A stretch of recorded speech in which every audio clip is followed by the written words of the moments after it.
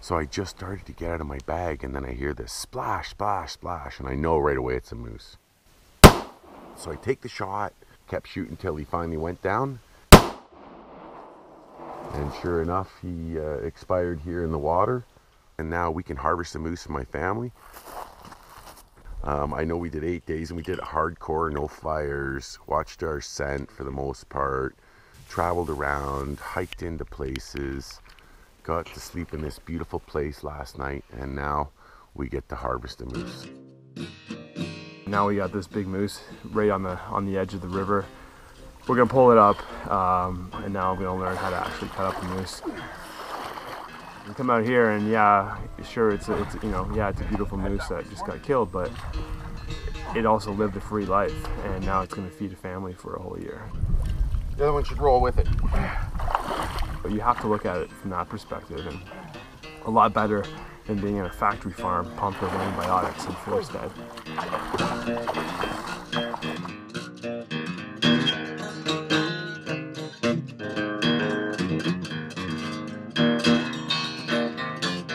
I did the tobacco sacrifice because I feel I should sacrifice something back. I mean, look what, the river and Mother Nature gave me is this big, beautiful animal, probably 400 pounds of meat.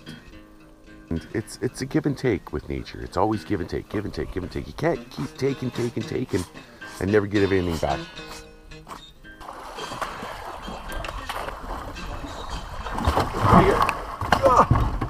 Oh, beautiful.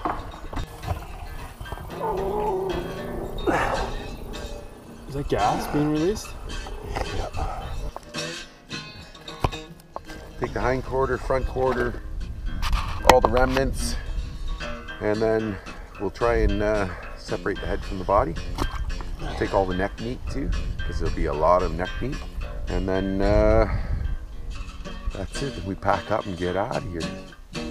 Take our moose back and put my wife to work.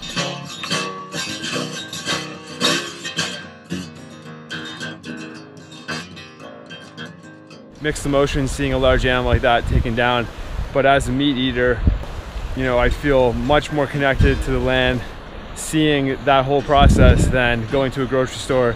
And now I know how to do it. Now I know how to shoot a moose, hunt a moose, gut one in the field and take it out. And those are skills that I may never need again, but I may need. And I'm glad that I have learned how to do that. I'm excited to get out of here, but sad to go to.